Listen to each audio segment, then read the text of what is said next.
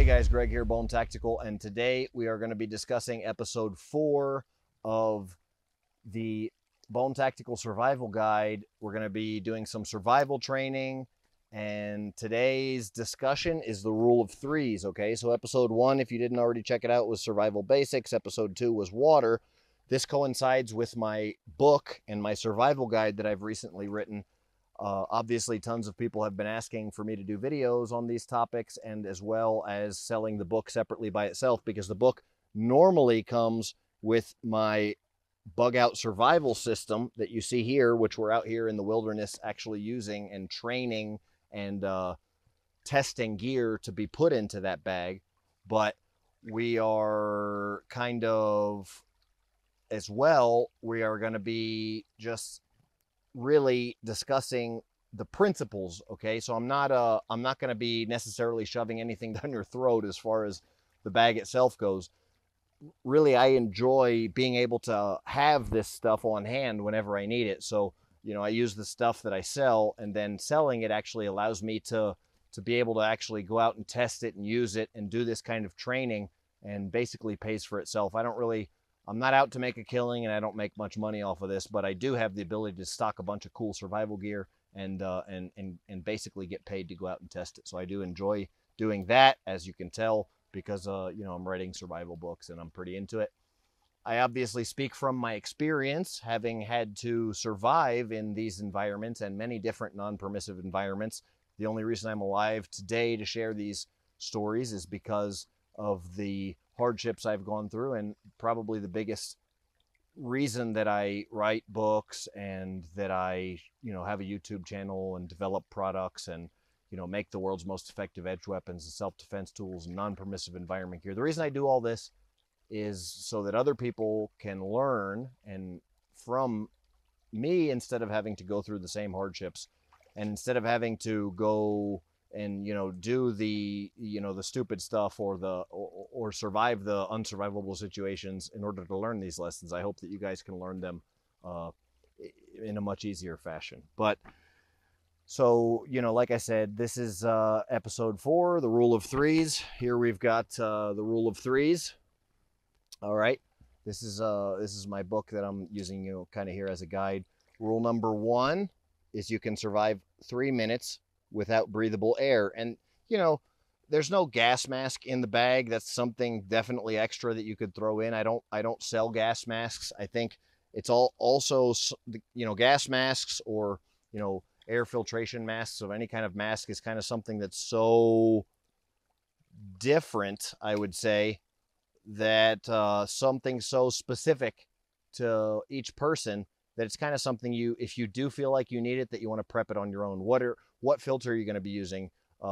I've got some Israeli masks, for example, that some of my friends sent me that that they used in the, you know, in Israel, in military, Israeli military guys, and I don't like the way that they work because of the canister kind of gets in the way of the way that I shoot and operate. So, which is interesting because it's a military gas mask, but, you know, there's just all kinds of little, you know, twerks and stuff. I prefer like a 3M mask, which, you know, no tactical guys are preaching to use 3M masks, but I you know, so it's just kind of one of those things. We're discussing the rule of threes. I don't feel the need to carry a mask necessarily every day, but I have masks, and it's potential that I could use one.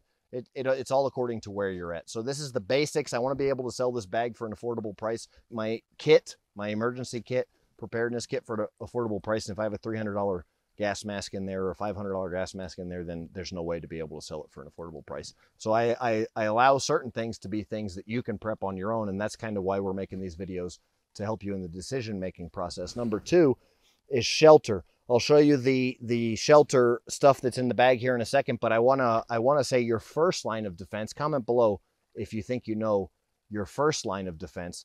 But your first line of defense is actually your clothing. So I've got a friend of mine here with me, and he actually has the hot weather version of the Columbia combat shirt, just so you can see the difference. And I've got the extreme duty gear version. This particular version is a lighter material.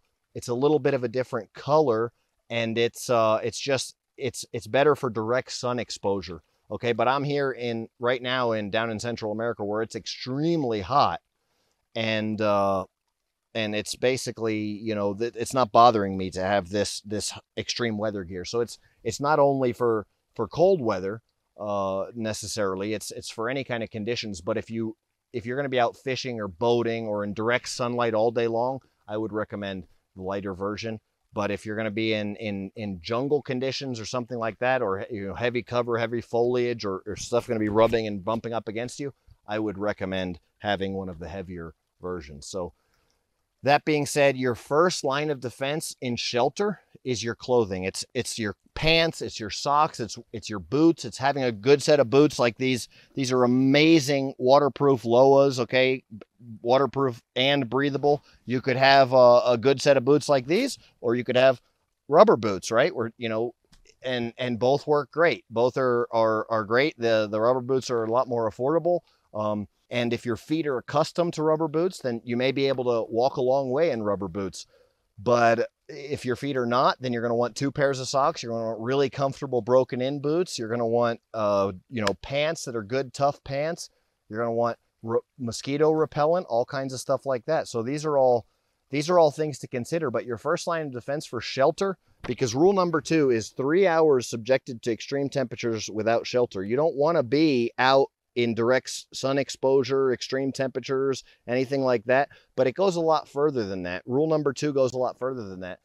You don't want to be subjected to poison ivy. You don't want to be subjected to thorn bushes. You don't want to be subjected to, there's so much stuff. So it's just so much that you can consider, guys, and really so much to think about. But rule number 2 is shelter. And part 1 of rule number 2 is your clothing and what you have on your person. So if you work in an office or something like that, another reason that there's a lot of extra room in this bag, I do recommend throwing in an you know, broken in pair of boots, 2 pairs of socks. An old trick is to wear dress socks under heavy socks like these wool socks. These smart wool socks are absolutely incredible. They don't really bother you even in extreme heat. And then if you're prone to getting blisters, wear a pair of dress socks under these socks, and they'll keep you from getting blisters. Then we've got blister plasters in the bag as well, right? So if you start feeling yourself getting blisters, then you can put that on. You're pretty much going to be prone to getting blisters if you're going to be out in the field doing work. I'll show you earlier today, actually, just from working, I got a little blister. I felt the blister coming. I didn't put the blister plaster on because I'm hard-headed, but I should have. But I'm going to put one on now. I actually just used a wet wipe that's in the bag as well. One of the reasons I pack wet wipes is because this would have got infected if I didn't have something to disinfect it or clean it with. I also have a medical kit in there.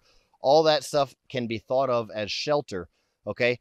There's a tent in there, which is a Mylar tube tent. You can use it like a blanket, so if it's very cold, it only takes a slight change in body temperature to get hypothermia and die. So that's so important that that's in there. Rule number 3 is, in the rule of threes, is 3 days without drinking water is what they say that you can survive, okay? They say you can survive 3 days without drinking water. We did an entire episode on water that's already put up here on the channel. It was an earlier episode, so definitely check that out. But you do want to know where your water sources are. You want to have a good way to purify water, a good quick way that doesn't take a lot of calorie expenditure. That's why I pack my bug out bags that I use and sell with a water filter that's called a survival straw water filter, okay? Another item of shelter, if I would have had these gloves on instead of trying to be a tough guy, then I would never got that blister. And this is a shelter item. This would have sheltered my hands from getting a blister, okay? This is what I consider to be the main shelter item. This is a Mylar tube tent. Really cool because I literally can, if I happen to get in this water, and I'm out here in the mountains and it's crazy hot in the rainforest, but cloud forests / rainforest, Central America. Crazy hot in the daytime, crazy humid. But at night, around 9 o'clock, its temperature starts dropping. By midnight, it's cold. And if you are wet, you can die from hypothermia in this tropical environment. All you would have to do is wrap this around yourself. Just jump in it and lay there until the sun comes up, and you'll prevent yourself from dying. So, I mean, it's really that easy, but it's not if you don't have that. So we talked about, you know, the wet wipes. We talked about a lot of stuff that all that other stuff that's in here. The final thing in the rule of threes is that you can survive 3 weeks without food. Okay. So that's, they say all of this stuff, you know, you don't want to go 3 days without water, because you're going to be on day 2 without water. You're already going to be so dehydrated that you're going to feel like crap. Your performance is going to be down the drain. It's just everything you do is going to, you're going to just be, your performance is going to be shot. You're going to be, you know, tired, and you're not going to be able to think straight. So in a survival situation, you're going to be making poor decisions that could cost you your life. So you definitely want to be drinking water, staying hydrated. Metal water bottle like this one is extremely important. In fact, I'm out here, you know, having to remind myself as well, because I'm out here doing this survival training and making these videos, and we're running and gunning, and not, you know, trying to get as much done as possible in my extremely busy schedule. So I got to remind myself, keep drinking water, you know, make sure I'm making sure I'm purifying the water with my water filter survival straw. So, you know, it's that easy. I find an old 3-liter bottle, 2-liter bottle, 1-liter bottle. You know, there's trash everywhere. I can connect it to the survivals, fill up river water, connect it to the survival straw, and then squirt it into this bottle and have purified water ready to go. The final thing, like we talked about, was food. So really the resounding theme here in survival is being able to do it without a big calorie expenditure, whatever you're doing. If it's eating, you want to be able to eat without having to necessarily hunt. Okay. You want it easy as possible, because that's what survival is about. Not wasting more calories than you're gaining in your food. So, and also being on the move. You never know why you're going to be in a survival situation. If you're running from something or someone, or if you're, you know, escaping and evading, then you want something you can rip open and eat. You want something in the manner of, you know, being a survival bag. I tell people, just, you know, throw one of these in every one of your vehicles. Why is that? Well, this expires in like 40 years. It's still good to eat for pretty much for forever. Some German special operations guys put me onto these, and I actually get them directly from their source. So I get these directly from the source where they're made, and they're even in German. I didn't even, you know, change I told them, I contacted them. I said, hey, these, you know, I spent some time in Germany, you know, got to know a few special operations guys over there, and they told me, you know, I noticed that they had this awesome new product here that you literally, it lasts forever. It's got everything you need in there, a bunch of calories. So if I'm in a survival situation like this, I can break this easily into 4 pieces, 8 pieces. And then I can, if I really had to, I could eat one, you know, every 2 days, a little piece every 2 days, and you know, survive months, right? You know, off of extra sustenance. And then you also want to be able to, you know, read foliage and flora and fauna, so you can hunt as well. But the foliage, you want to be able to know what's edible, what's not. There's a lot of tests to know you know, how to tell what you can eat and what you can't. I'll give you a quick tip as I close out this video with how to know what plants you can eat. You can literally just, you know, walk down and grab something. Obviously, the first thing you want to do is look at what possibly looks edible, you know, steer more towards something like fruit or something like that. But the first thing you do is rub it, you know, break a leaf or break it open, rub a little bit on your skin, wait a couple hours. Okay. If there's no allergic reaction, then from there you can rub a little bit on your lips. All right. Wait a couple hours, at least a couple hours. All right. I would wait till the next day. If there's no allergic reaction, eat a little piece of it. Wait till the next day. If you've eaten a little piece of it, okay, and a day's gone by and it didn't bother you, then you can slowly start eating it.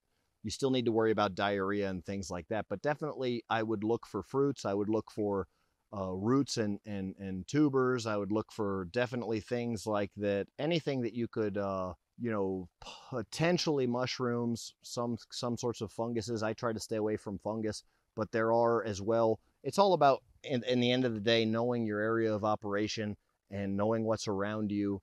And really, you know, you can get a jump on survival by knowing what edible plants exist in your area of operation.